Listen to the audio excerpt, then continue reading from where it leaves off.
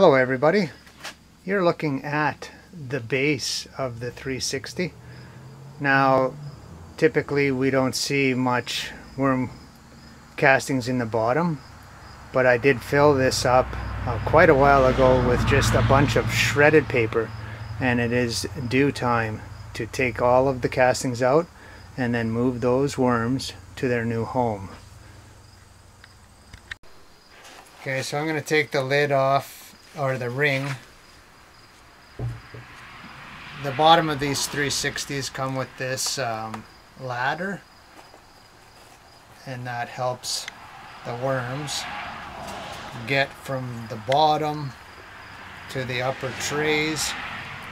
But you'll see that they like to stay down here, so that's why I added all of the shredded paper. There still is some paper in here, but it's very dry, so I'm gonna put it, I don't know, I'm gonna put it right there. So yeah, this I'm gonna give a little shout out to Anne from what's her channel? Obsessed? Plant Obsessed.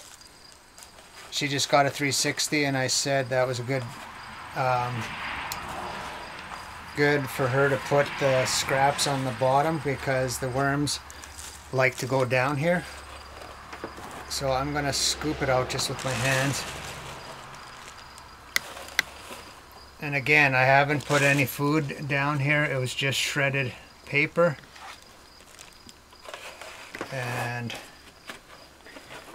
whatever worms are in here, they're gonna go into the blue bin, and then we'll get that one ramped up with a few thousand worms, I believe.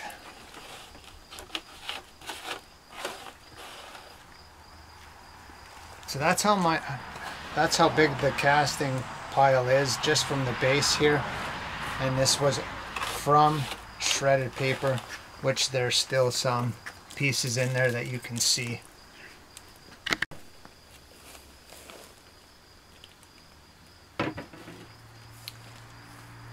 So I'm going to harvest everything I can here. I'm not going to bother separating the paper. That will break down next year, or whenever I use the castings for my seed starting or on the garden beds. So these castings are a lot finer than in the black bin, so I think it'll go quicker, and we'll be surprised as to how many worms are in here.